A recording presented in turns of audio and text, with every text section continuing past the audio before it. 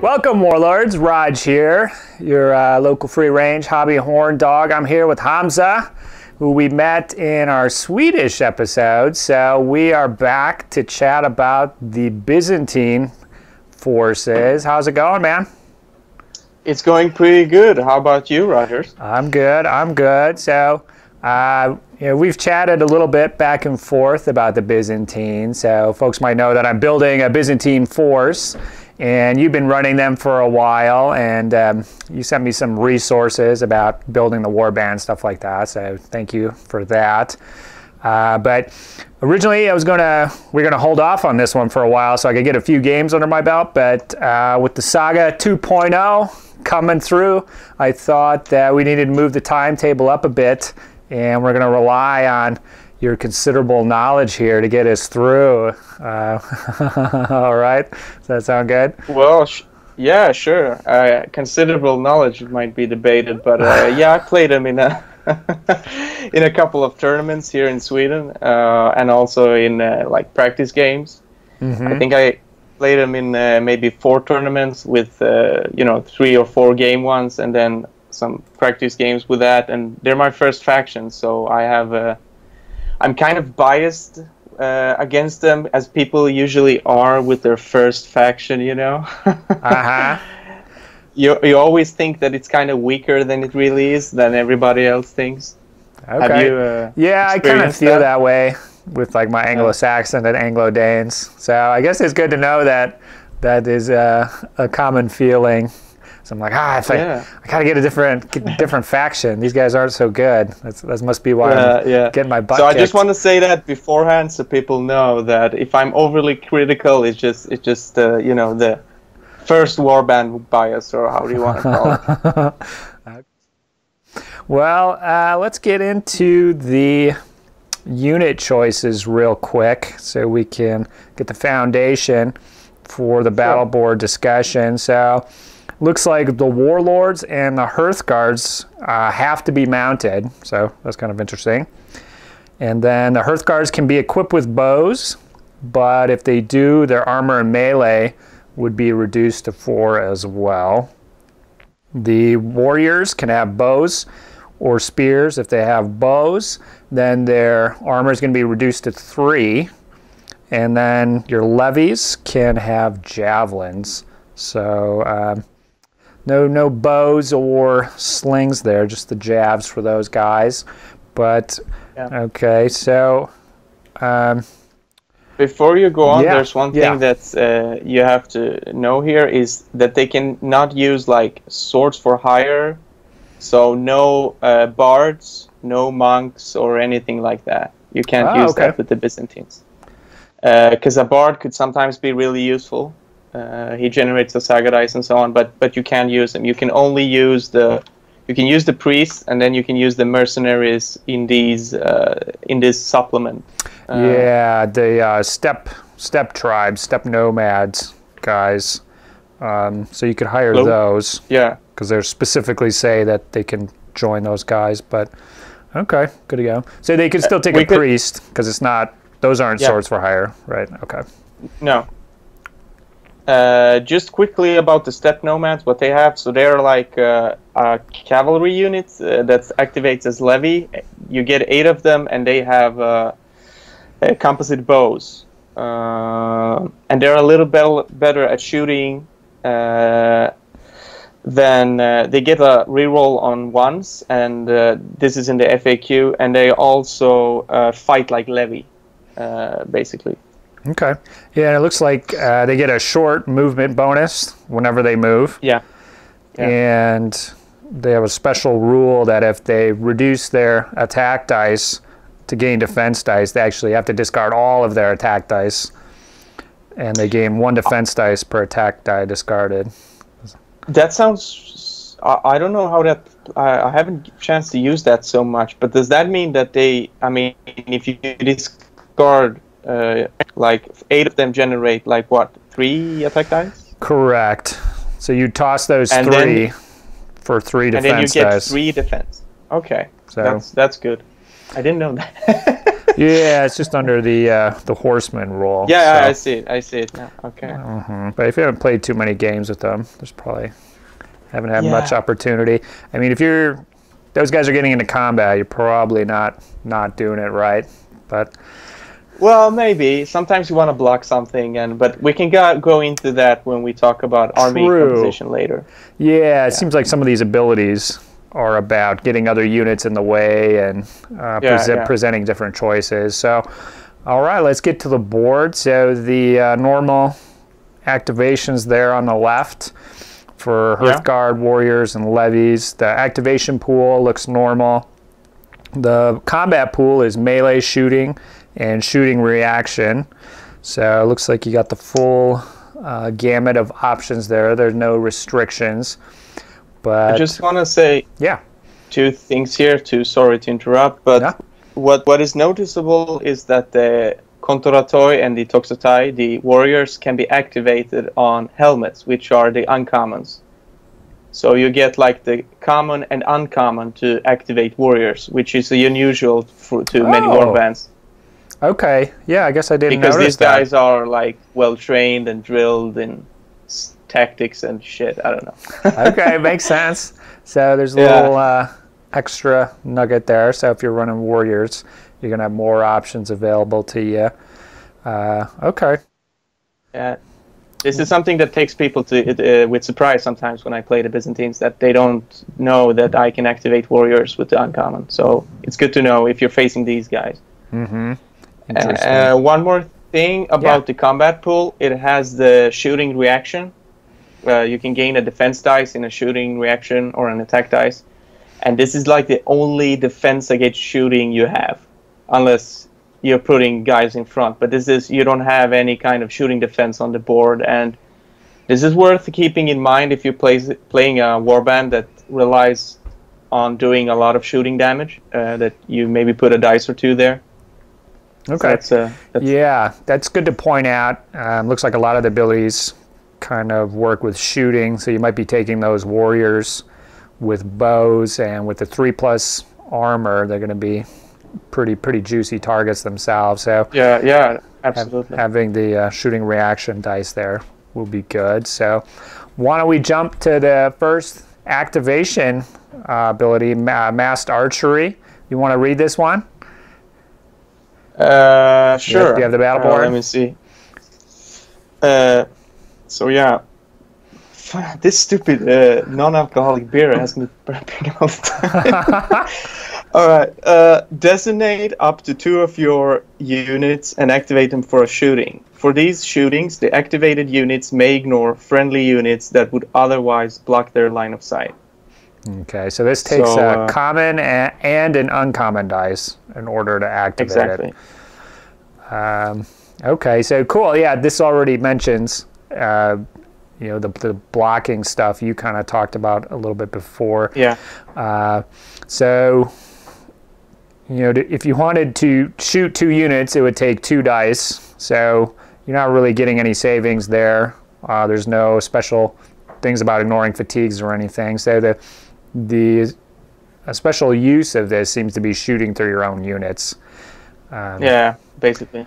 So I think this is I'm trying to picture the battle plan here. Did you end up using this a lot? Actually, I think this one is dependent on what kind of setup you're running. The setups I run, I don't end up using this a lot. I think to use this ability, you need either 2 good shooting units or 1 very good one to get like good economy from spending these dice, because in this battle board, the helmet, the uncommon, it's the gem. That's what you need. That's like the fuel. So you want to be careful where you spend it. And this is an expensive ability. So I would say that it's situational. It's very good against some factions. For example, like the Pagan Rus, which can block your second activation. Okay. So you kind of put your warriors in front, the spear arm, and the shooters behind, and they can shoot through with just 1 activation that he can't block for example, a Pagan Rus player or something else, in where you don't want your shooters facing him, or you can't activate, you know, one unit to move away and then shoot with the other or something like that. Okay. This ability has some drawbacks. It's kind of expensive. It's one of the most expensive on the board, and it's vulnerable to like activation blockers. You know, like the Danes, the Jomsvikings, the Mutatawia. They can block activations and they can turn this off. So you have to be careful. Okay. Yeah, it doesn't seem like there's anything too special about it. Just more of a situational thing that, you know, if it happens to turn out in turn 3 or 4, if you got a good opportunity, but is otherwise blocked by your own guys, you might be able to save some effort by using this ability. I think it's useful because when you play like the Byzantines, you end up playing like in some kind of castle formation, like units kind of close to each other, and sometimes you have to move maybe 3 units away to get a good shot, so you can use this to kind of shoot through. But most of the times I think you can get better economy by just the dice economy by just using the dice to shoot normally. But if in the situations where you have built this castle, you can shoot through it, and it's kind of useful. Okay. So it's not trash. It's an okay ability that gets used. Yeah, and then you know, you kind of mentioned the one shooting reaction defense dice from the combat pool. So this would be a way to shield your shooters as well if you got crappy levies or something up front blocking for you. So you could shoot at them and kind of stop them from shooting back, you know, potentially, without them having to do multiple moves to get past your turdly guys. So yeah, that's true. That's true. Okay. Not too shabby. Let's go down to Strategicon. This one is 2 common dice. It's a melee ability. You can designate 1 friendly unit not engaged in this melee. Gain a number of dice, I'm assuming those are attack dice, equal to half the attack dice generated by the models of this unit that are within S of your unit. So I think my digression there just confused me, but gain a number of dice equal to half the attack dice generated by the models of this unit that are within S of your unit. So basically, if you have a unit nearby, those guys can chip in some attack dice, basically, based off the number of dice. And defense dice. Okay, so that's why it doesn't specify. So, okay, cool. Yeah. Well, defense dice are kind of tricky to get, so that seems like a decent ability. So if you had a unit of 8 warriors. Yeah. And 8 Hearthguard behind, maybe. An 8 Hearthguard behind. Well, that's pretty good. Yeah, and so game number dice. So the models physically have to be within short, so it's not just the whole unit. So you do have to push them in there. Kind of like what you were mentioning, the units tend to get scrunched up. So this would be a reason to do that. So equal to half. So that's pretty badass. But they have to be within like S of a model in the unit. So you can maybe put like 1 guy behind when you do the charge or something like that. Oh, true. Yeah. I mean, it's kind of difficult to do because the charges are kind of, you know, you have very little control on how you do them. You have to do them in certain steps, but it's a possibility to maybe leave a guy behind if you're using it on attack or on the defense, especially on the defensive. You have 1 guy on the formation a bit back, and he can tank up those. Soak them in. So to go to our example, so if you had a unit of 8 warriors fighting, and you're using it on this, but you had the 8 Hearthguard behind for whatever reason, so those Hearthguard would generate 16 attack dice, which would be halved to 8, and then so you could have 8 attack or 8 defense dice, or a mix of both. Yeah. So wow, yeah, that's pretty good. Definitely some utility there, but you're bound, you know, physically by getting the models there. But for pure dice generation, it seems quite good. but that's actually the difficulty here. It's not so easy to get in a situation where you can use this, because what's special about this ability is outside of the combat pool, this is the only way you can get attack or defense dice. So practicing to use this ability a lot is kind of the key, and it's especially tricky on the offense. Yes, because generally, so you're going to be moving in, and then your unit's sitting behind, so you kind of have to shut them off to the side. Yeah, you have to put a good unit on the side, like on the side, and put. I need to describe. This is like the problem with the Byzantines. It's like a geometric. This is like a geometric faction. Yeah, we need a marker board to get everything out. Yeah, exactly, something like that. But you know, putting guides on the side and then having like a block of 10 spearmen move in, and you can actually, if you're using hurt guard, you can actually get 8 of them or 6 of them. 6 is enough. I mean, anything over 4 dice is good, I think. You know, if you can get anything over 4 dice, that's the magic limit. There are a lot of use for this, but you have to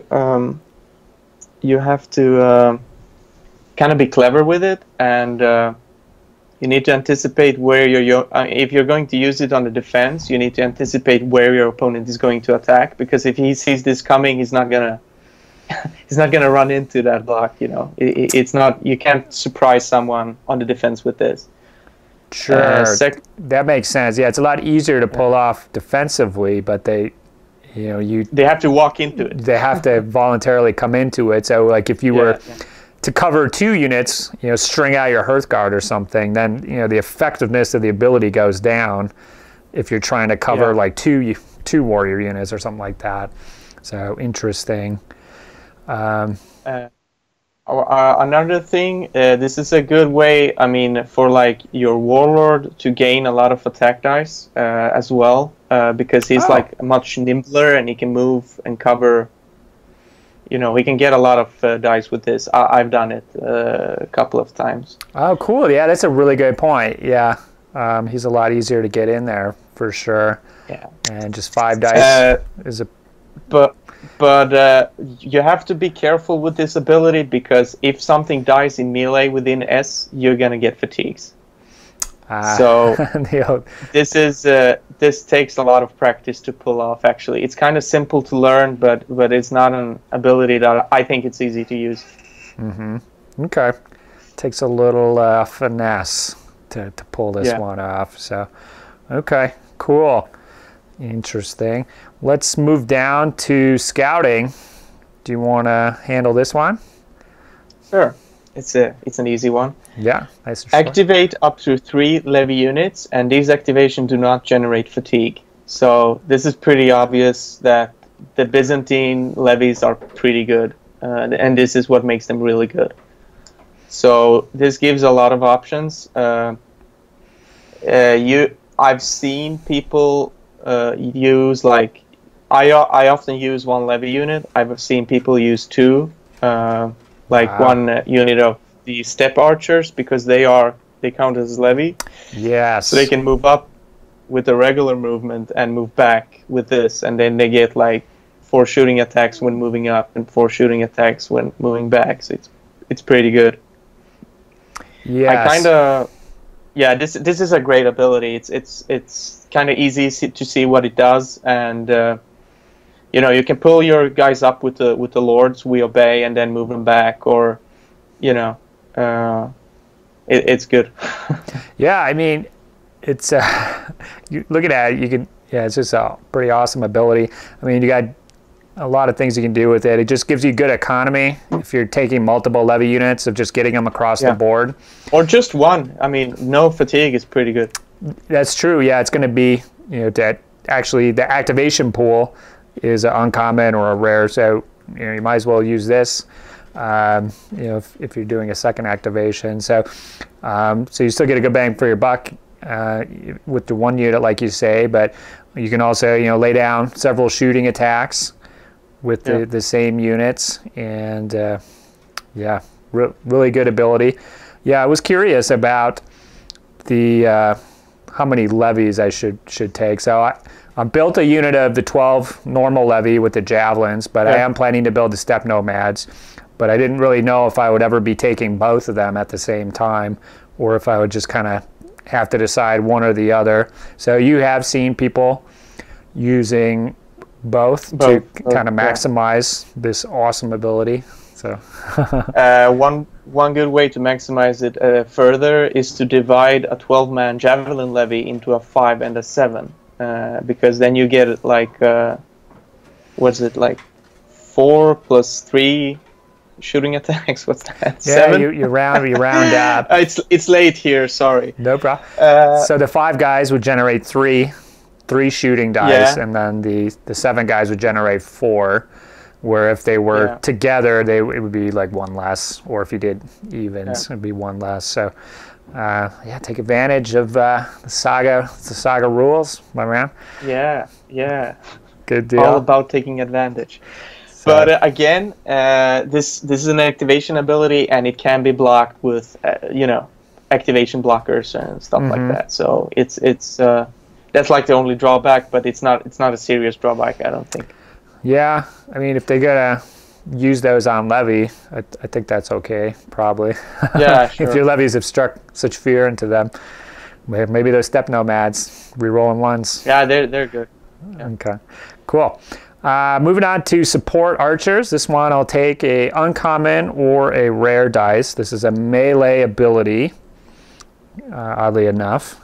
A friendly bow arm unit within medium of this melee may immediately resolve as shooting, targeting 1 enemy unit engaged in this melee. Your units engaged with this melee do not block the line of sight for this shooting. So we got another cool shooting ability with a little extra spice by being able to shoot through your own guys. So yeah, it's kind of interesting. I would say that this is like my favorite ability and the best one on the board. The only drawback with this is it causes a lot of rules arguments by the way it's written. Yeah, I was going to say it doesn't look like... so one thing, it's not a melee reaction ability. So no. It looks like they'll still, a unit of 8 guys charge in and you kill 3. They're still going to generate attack dice as if they were 8 guys, because that already happened. So... Where do the rules arguments come in, I guess? Well, here's what I do with it, and you will understand. Okay.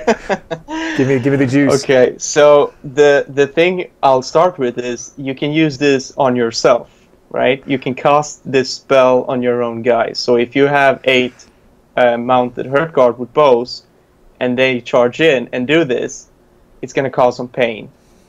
Secondly, since it's used like in a separate shooting activation, it goes right through like shooting reactions, right? So if somebody has a really painful shooting reactions, like for example the Pagan Ruse or the warbands from the new 80s and Arthur book, they have like really nasty ones. This is a way to still shoot and not get the drawback. So doing those two things kind of annoys people. Yeah, I see. So what you said, if you're like if you had Hearthguard because with they bows, are within they are a friendly bow arm unit within medium. Within M of themselves, of the melee, right? Okay. Yeah, that makes sense. If looking you compare at it, this to the Yeah, if you compare this to like the Russian ability, where the guy kind of the Eastern Anger, when he shoots. I was going to say the Pagan Ruse has a similar type thing. We're talking with Mikey G, where he's shooting, but he still takes the hits or whatever himself, right? Yeah, because he's within M of himself or whatever it was. Okay, interesting. So that's and also this ability, I always put a dice here. I mean, if I suspect like there's going to be a combat or my opponent might rush or anything, before I go to bed every night, I put a dice. You just put it's for good measure. It's always you always find use for this, and I think it's a good way to buff your combats and your defensive. You're gonna take more models of your opponent. It's always good. Mm-hmm. Yeah, it's a way to use your shooters, you know, To shoot on even your more, turn, yeah. You know, they might not be in range and you don't want to move up, but using this, you can at least take your shots in their turn when they come in against you. So, excellent. Good deal. Just something about the drawbacks of this one. So I said I use it a lot and it's good, but so maybe people want to know how to counter it, and the best way to counter this is actually it doesn't work well on units that don't generate a lot of dice. So if you're like if you can get them down to 3 shots, then suddenly this is not worth using. So if you have like a mounted or a foot archer unit, if you can get them to like 5 guys or 6 guys, then suddenly this isn't as good, because with just 3 dice, it's not going to do much. Mm-hmm. Yeah. I mean, the shooting is always, you just never know what you're going to get. You get all 3 shots. They can fail all 3 armor saves. Yeah, but it's a lot nastier when you have like 8 shots. Yeah, then it's suddenly... obviously, yeah. Yeah, it's going to strike some fear then. So, okay. You want to move on to the Kantos ability? Yes. Activate one of your hurt card units that is that doesn't have bows for a movement. If they end up in melee, roll 1 dice for each model in contact with an enemy model. For each dice roll of 4, add 1 more hit to the number of hits scored by your unit during step 4. So this is for the like spear-armed hurt card. When they fight like very high armor opponents. Okay, yeah. So it's interesting because it's activation ability. So it kind of sounds like it's a melee ability, but so it's activation. So you get a free activation kind of out of it, and then in addition you get this extra kind of hit potentially. But a couple things. So it looks like you actually have to touch the guys in order to... Yeah, and that's one of the drawbacks, because according to the rules, only 2 of your guys can move into contact with 1 enemy. Yeah. So you can't use this for you know, going through a warlord or anything, because you'll only get 2 extra dice. Mm-hmm. And then, you know, usually you're going to have your units bunched up anyways, because you know, usually you have a second rank, because whenever you string yourself out in a line, it's generally not a great idea going into the other guy's turn when they hit the one guy on the end. So doesn't seem like you're getting much bang for your buck here. Well, is that right? That depends. Again, I mean, if you're fighting somebody with armor 6 or can get armor 6, then, you know, first of all, they're not going to have a lot of models, and they're kind of relying on you not hitting them, and you can do that with... I mean, for a while we had like the Jams Viking Sigvaldi like ruling all the tournaments here. He, you know, with the armor 6 hurt card, nobody could take them. But with this, I could you know, do some damage on them, and if you get them down to like, you know, if you kill 5 models in a round, that's a very good you know. Also, it's good to clear buildings because, from my understanding, they count as in contact when they get to the building, and they don't get the fatigue when they charge buildings, the cavalry, because they can't enter it. Mm-hmm. Cool. Yeah, that's a good point. Then there's usually a lot more surface area, so you can actually get more guys touching in. And you know you're probably going to like bounce back if you don't kill them all, so you can kind of spread them all out and then bounce back to a nice consolidated formation. There are abilities that you can use that about the bouncing back, which we will see later on, that are very useful in such situations. Cool, good deal. One more thing, like we said, this is a very expensive ability. This is the most expensive one on the board. So you have to kind of see is this where I want to put my helmet, do I want to put like the what's it called, the rare dice here, or generate more like activations. So it's very expensive, but in some cases it can be worth it. But this is not something you use all the time. Okay. And I actually cheated a couple of times. It's non-bow hurt card. Yeah. I was going to ask about kind of get excited. You know, how often you use one versus the other. We can talk a little bit about the army construction afterwards. Yeah. We're going through here, but yeah, it's really limited to that one specific unit. Not even like the warlord can't even use this. Not that he would particularly benefit, but interesting. You need like a bigger unit, like 8 at least. Yeah, any saga ability. The more guys, more bang for your buck, right? And this is where we'll end part 1 of our Byzantine review. Part 2 will be available next week. In the meantime, if you have any questions or comments about what you've heard in this video, please post below. Otherwise, I'll see you guys next Thursday. Saga!